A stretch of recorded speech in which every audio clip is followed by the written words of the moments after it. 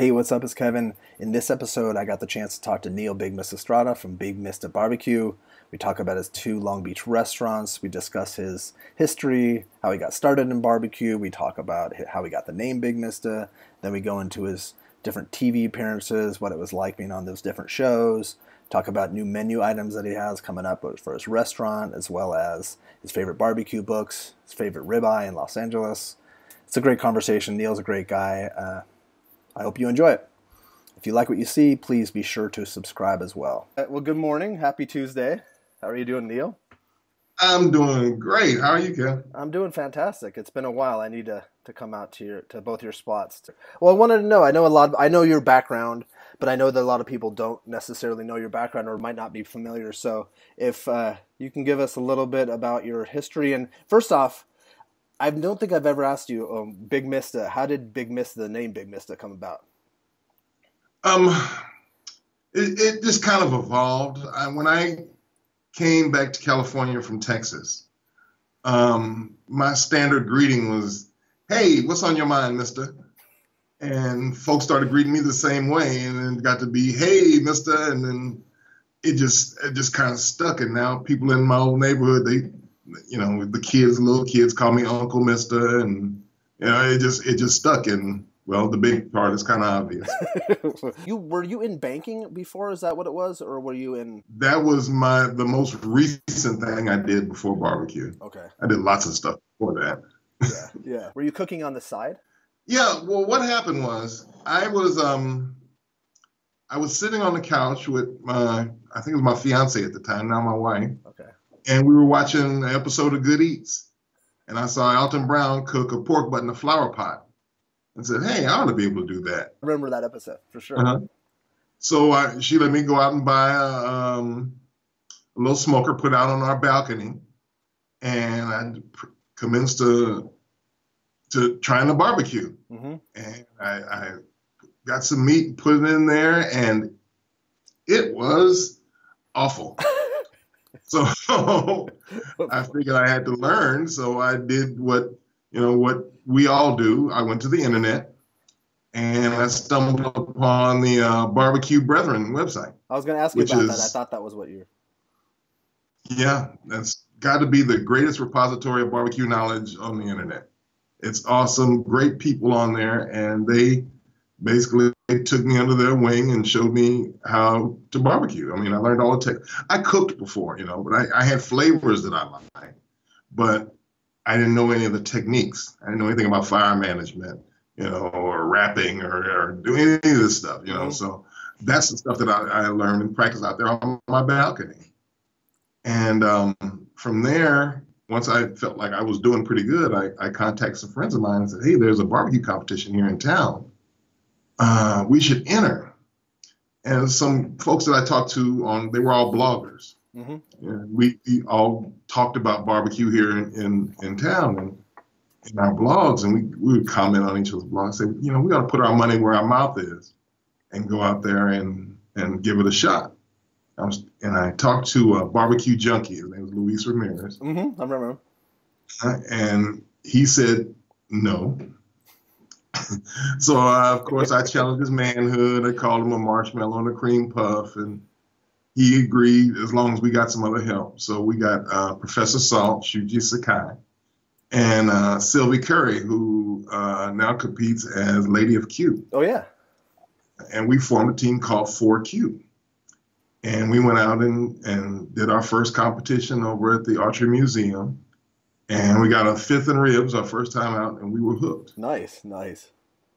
So we started just competing. We competed together for probably about 4 years.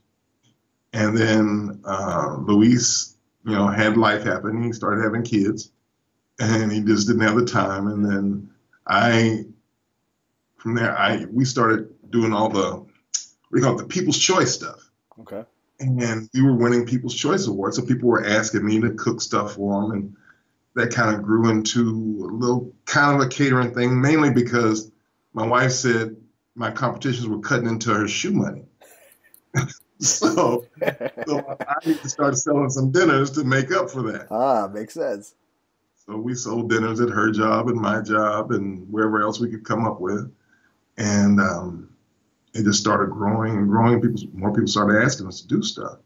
Then she got the bright idea of, hey, let's go sell at the farmer's market on the weekend. So it was her idea. Yeah, it was her idea.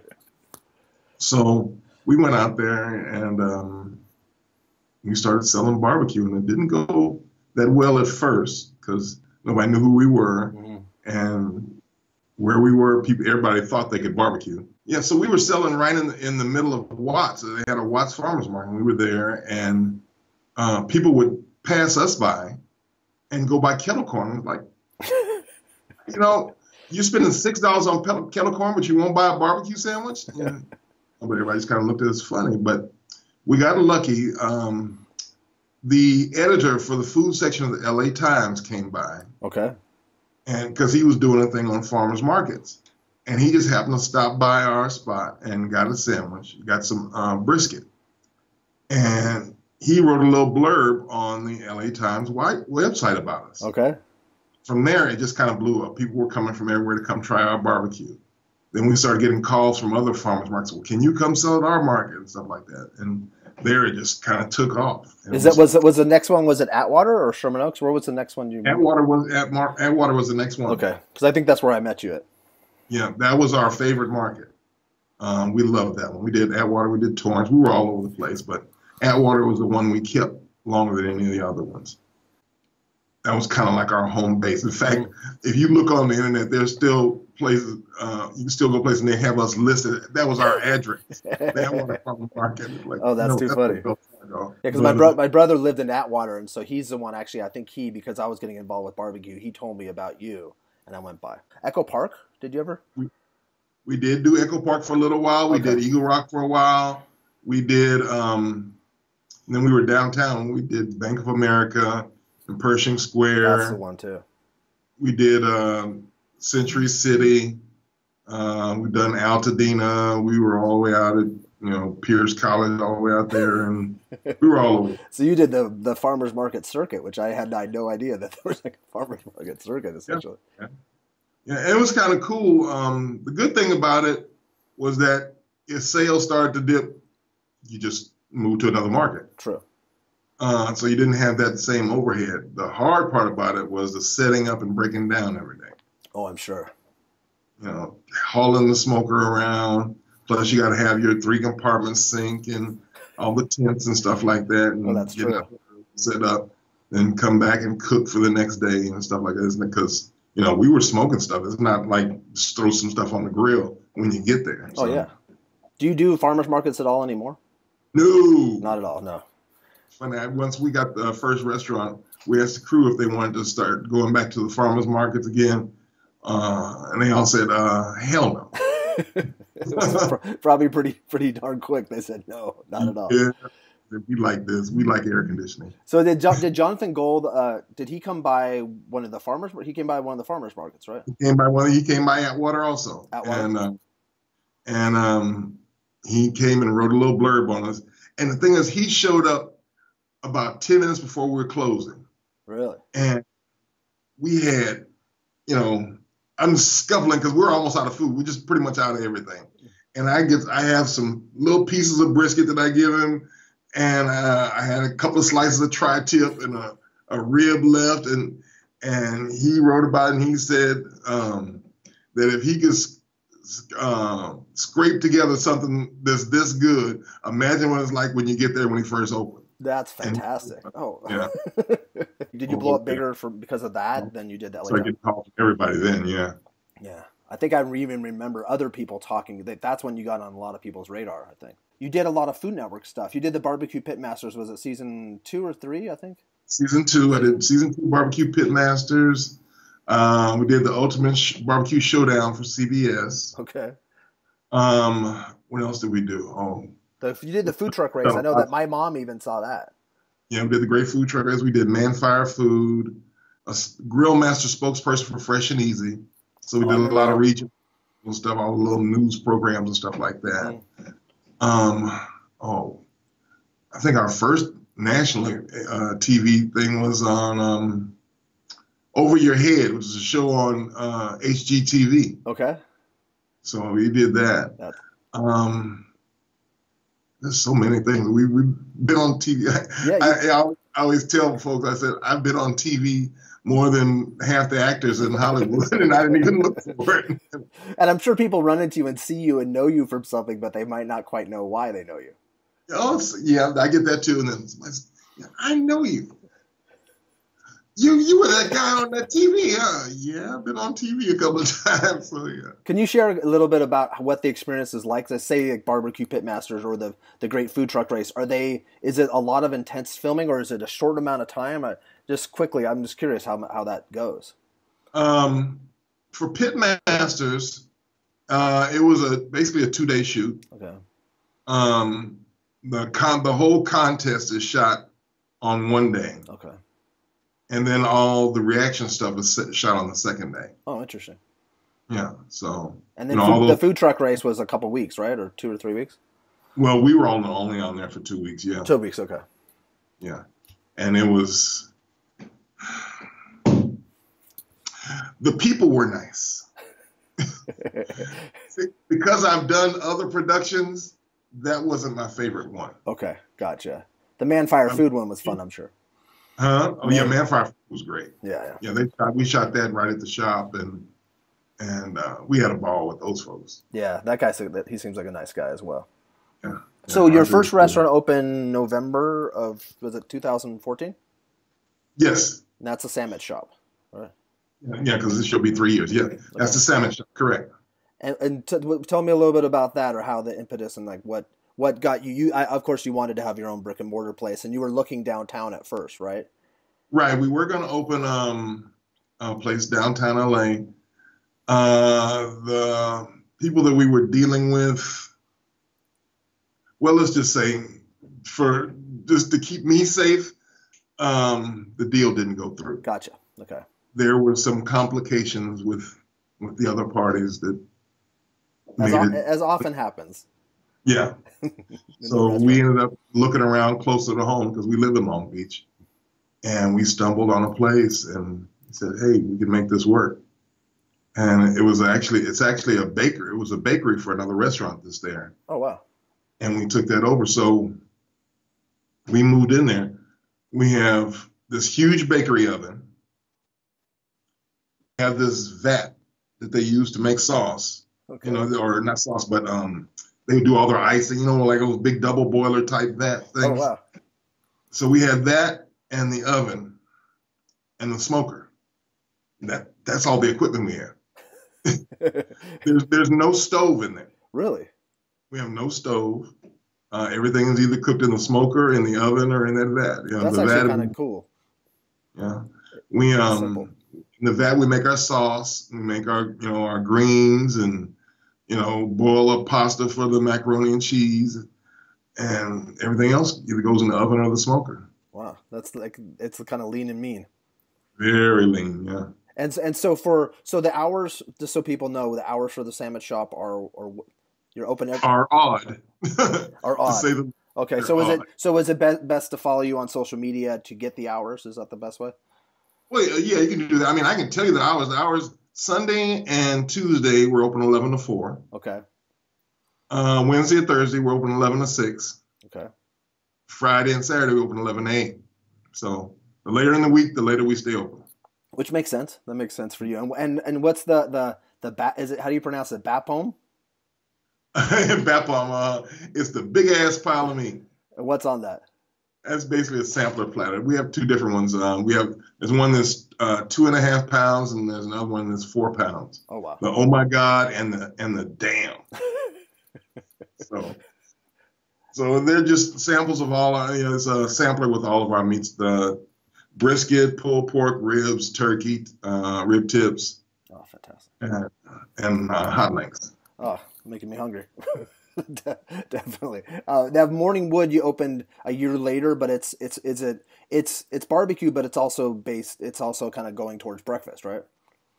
Right. That one's open in the morning. That's a breakfast and lunch place. We actually have a stove there and a deep fryer and a flat top, so we can do some different things there. So We're doing pig candy pancakes. We're doing a sweet potato brisket hash. Oh, oh, We do what's a Benedict. We call it Aaron's Fatty Benedict. It's a recipe that I kind of tweaked. I got it from a friend of mine down in San Diego, Aaron Black. okay. So it's actually 2 biscuits, fatty sausage. You know, we take the chub sausage, reseason and smoke it, and then we slice it, put 2 of the fatties down, fried egg, smoked sausage gravy. We use that fatties to make the gravy, and crumble bacon all over the top of that. Oh, I think I saw it online recently. I think it was on Instagram, right? Right. Yeah, that looks ridiculously good. And then for all the folks who think they have a big appetite, we have the big ass breakfast. Everybody leaves with a box. Nobody finishes it.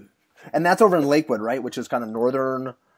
Actually, it's a Long Beach address. Okay. It's right where it's at Carson and Lakewood. Okay. So it's at that corner. I think if you go north from us, it turns into Lakewood, but it's actually a Long Beach address because we're actually on Carson. Gotcha. Don't people kind of consider Lakewood Long Beach too? Like a lot of times people say I live in Long Beach, but it's Lakewood. I don't know. Some people have said that to me over the years. The line is really, really crooked. So unless you know your exact address and the zip code, you could be in either one in there. I could drive down the street and go in and out of Lakewood 4 or 5. The pig candy. Do you have pig candy at both locations? No, only at the breakfast place. Morningwood, okay. Morningwood, you can go there. You can buy it by itself, or you can get it in the pancakes. Okay. That is always it. That's kind of been a claim to fame for a long time. And did you create pig candy, or did you just make it popular? I did not create pig candy. It's been around for a while. There's a lot of stuff that I don't create. I just perfect it. Embellishment is my forte. I take a recipe and twist it and flip it and make it something incredible. So you Bigmista it. Right. Yeah. So I make the pig candy. Is pig candy something that you could ever sell at a store, or is it something you always have to sell kind of fresh from? Yeah, it's better fresh. Yeah. And you have rub, right? You have your Bigmista. We do have our rub. We haven't been selling it recently. We just changed to a new packer, so we're talking to them about bottling right now. Okay. But we have our 3 rubs. We have our perfect pork rub, our bitchin' beef rub, and our chicken scratch. Okay, cool. And did you have sauce? Have you ever sold sauce, or do you want to sell sauce? No, not really. You got to have a whole different, I'd have to go out and get it bottled and stuff like that. But our sauce is, just something you get there. Mm-hmm. You get some of it, and if somebody wants of it, we'll sell them a container of it, but gotcha. We don't bottle it. I guess that's a completely different animal if you want to be a sauce company. Yeah, exactly. Ooh, Phyllis is the brains of the business. She's the brains. I was saying all I do is cook and look cute. That works out. Hey, that works out good, right? I tell everybody, if it's written down on a piece of paper, give it to Phyllis. Gotcha. And Phyllis is the one who got when I requested the interview. She's the one that got back to me and said, "I'll get with Neil. I'll make sure." See, stuff written down goes to her.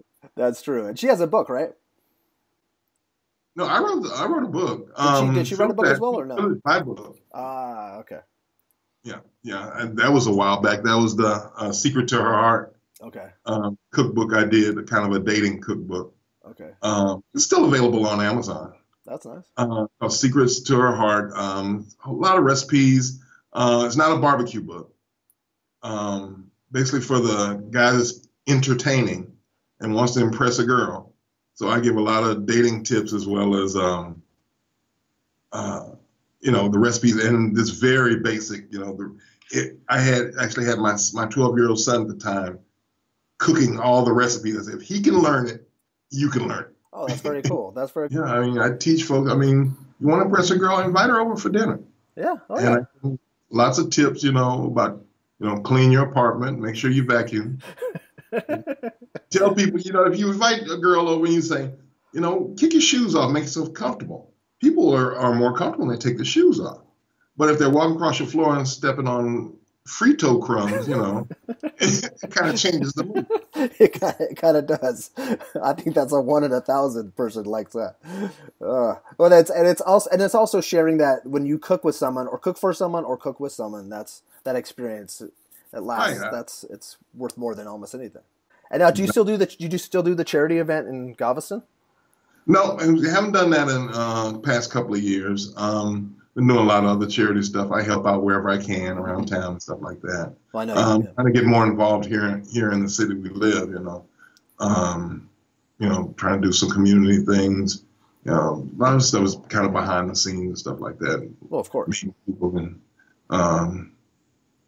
kind of not getting involved in city government, but meeting the people that are involved and talking to them, sharing our experiences, things that are going on and things that are working for us and things that are not.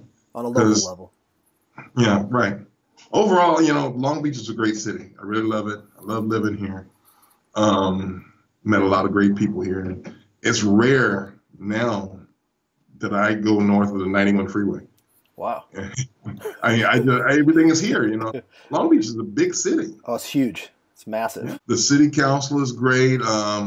I know some of the city council members, Al Austin, Stacy Mungo, and Mayor Garcia. He's awesome. Like I said, they're doing some great things. Very progressive, very diverse, and it's generally a comfortable place to be. So, yeah, there's more parking than LA. So much easier to park. Yeah, I know. It's so park in front of my house. Yeah, that is true. Well, to wrap it up, I got a couple quick questions. Do you have a favorite barbecue joint across the United States or in California that you like to go to when you're traveling outside of Long Beach? My favorite barbecue place that's not mine. Yes. When I'm out traveling is probably Killen's. Probably a little biased. Because he's a friend. Actually, before we opened our restaurant, I called him up and asked him if I could come work in his restaurant for a week. Really? Because we knew how to cook, but we'd never had a restaurant before. So I wanted to learn about processes and things like that, how to get things set up. And I told him, I said, I don't care about your recipes. I want to learn how things work in the restaurant, how to set things up to keep a smooth operation. He said, sure, come on down. So I went down there and worked for a week in his shop. And over in Pearland? Oh, in Pearland, That's fantastic. That's really cool. You go to steakhouses much? I know I'm sure you cook steak at home and stuff. But if you were, okay, so... I might eat a steak once or twice a year. Oh, really? Because you eat so much... So I'm happier with a hamburger than I am with a steak. Do you have a favorite hamburger joint? Oh, man. They're so many. I can grab a burger from anywhere. Yeah. I tell you, the best steak I've had in Los Angeles is at the Bonaventure Hotel, at their restaurant up on top of the hotel, the one that spins around. I had a ribeye there that was so amazing. Really? Like I said, I'm not really a steak guy, but that was the steak I ever had. Wow. Okay. I'll have to check that. I've been up there, I think, for drinks a long time ago. I haven't been there for food. Yeah, the restaurant up there is awesome. I was there because I had taught a class there. Every year I go there, I teach a barbecue class. They have these classes that they do for, you pay $50, you get a hands-on class, and then they have drinks and stuff like that. They pair the different drinks with the food, and people can go there and eat and drink. And usually the chefs teach it, but they have me come in and teach a barbecue class. Oh, that's really cool.